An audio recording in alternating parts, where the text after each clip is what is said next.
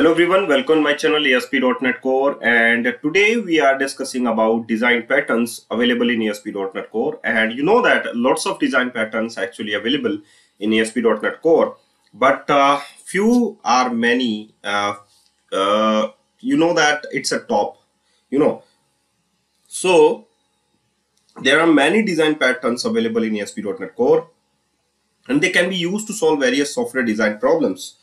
Here are some of the most commonly used design patterns in ASP.NET Core. So first of all, just I want to define dependency injection pattern. This pattern is used to provide mechanism for injecting dependencies into a class, rather than creating them inside the class. Focus again. This pattern is used to provide mechanisms for injecting dependencies into a class, rather than creating them inside the class. Okay, so ASP.NET Core has built-in support for DI, which can be configured using the built-in container or the third-party container you can use, such as Autofac or Ninject. So these are the diagram. Here you can say that DI container, like you can say that it's a Autofac or Ninject or built-in DI container. That is dependency resolver and product service better product services that give me iProduct service in the DI container and response back to the home controller, that is take product service. Okay, very good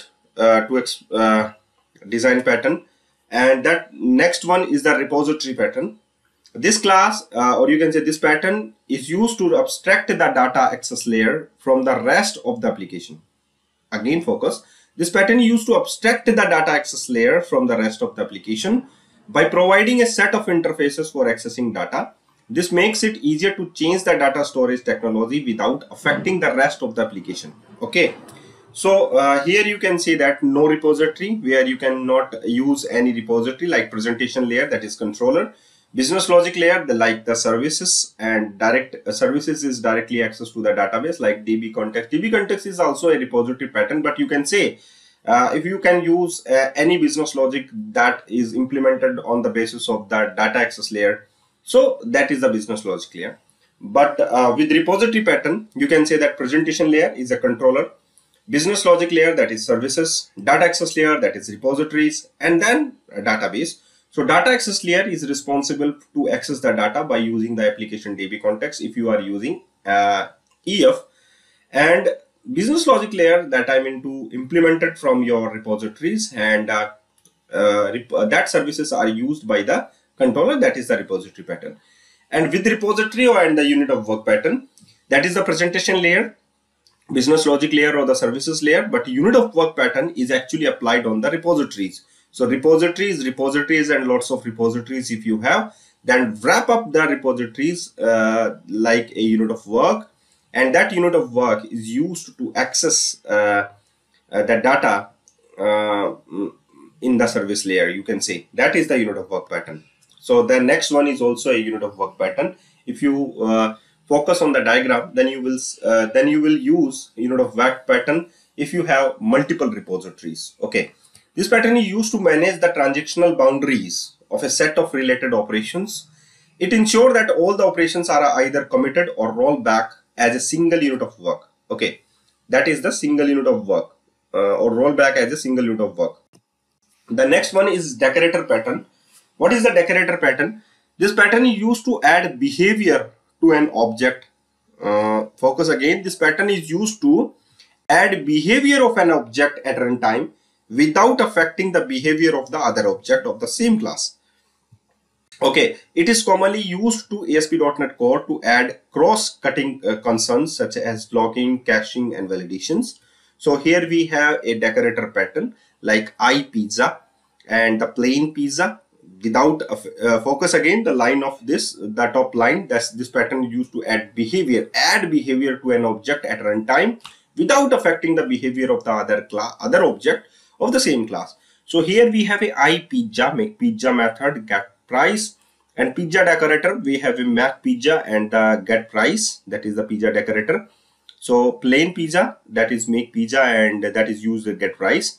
But pizza decorator is used to get make pizza and the get price, and that is accessed with the chicken pizza decorator and the pepperoni eye pizza decorator.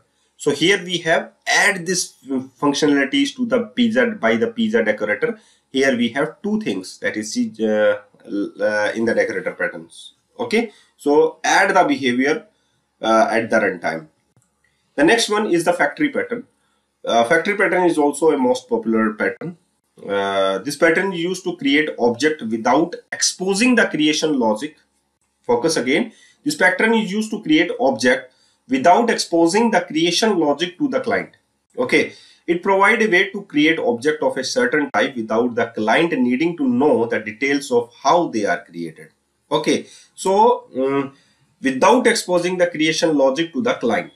Okay, so here we have a factory method, creator factory method, credit card factory, platinum factory. That is the cards, you know, that concrete creator, and these are the titanium factory, and all these are credit card factory class. Okay, so later on I will discuss with the best example on the factory pattern, because it's very important design pattern to use it. And the next one is the strategy pattern. This pattern is used to encapsulate a family of algorithms to make them interchangeable. It allows to client to choose the algorithm to be used at the runtime. It's a basic strategy pattern used to encapsulate a family of algorithm and makes them it is interchangeable. That's we have a simple diagram of the strategy pattern. Okay, so there is a also a pattern in the ASP.NET Core. And the last one is the Singleton pattern. Singleton pattern is also a most popular pattern. This pattern is used to ensure that only one instance of a class is created, and using throughout the application. This can be useful for managing shared resources such as the database connection or configuration settings. Basically, Singleton pattern is used where we use in-memory database, because in-memory database we need only single instance at a time, entire the application. Okay, so singleton object method 1, method 2, method n, that will be used of the client A, client B, client C. All these are clients actually use the same object of the class.